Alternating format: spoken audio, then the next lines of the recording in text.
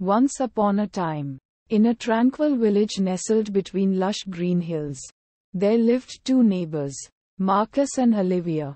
They were known throughout the village for their unwavering friendship and their shared love for the beauty of nature that surrounded them. They often spent their days exploring the nearby forests and meadows, discovering hidden wonders and cherishing the harmony of their friendship.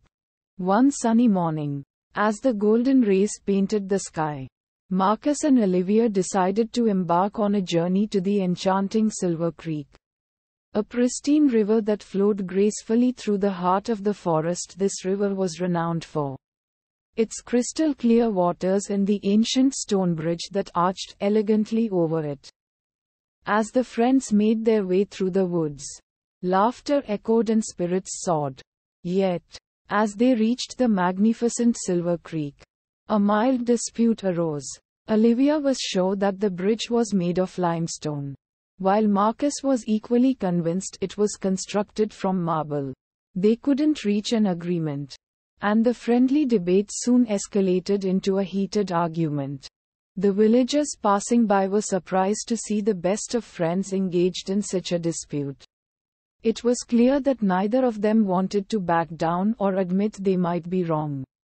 The situation quickly became uncomfortable, and the villagers worried that this argument would forever taint the beautiful friendship between Marcus and Olivia. Days passed, and the silence between the two friends grew like a shadow. The village felt incomplete without their shared laughter and adventures.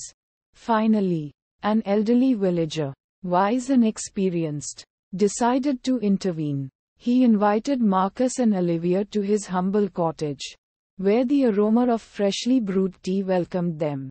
The elderly man, known as Old Elias, had witnessed many friendships crumble due to pride and stubbornness. He listened attentively to the story of the bridge and the dispute that had put a rift between friends. With a gentle smile, he recounted a tale from his own youth. In my prime, I had a dearest friend, Julian. We were inseparable, just like the two of you. One day, we too had a disagreement, much like your own. It escalated, just like yours did. Days turned into weeks, and the bridge between us seemed impassable. It was then that I realized the true essence of a friendship. The power of humility.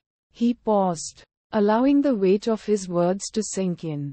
Julian and I were both wrong in that argument, just as you both are now. The bridge that connects friends should never be blocked by pride. Apologizing and admitting when you're wrong isn't a sign of weakness. It's a testament to the strength of your bond. Marcus and Olivia looked at each other, and in that moment, they recognized the truth in Old Elias' words. They embraced, tears of regret and relief flowing freely.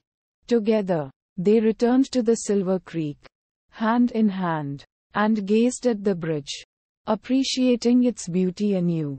From that day forward, Marcus and Olivia lived by the lesson they had learned from Old Elias.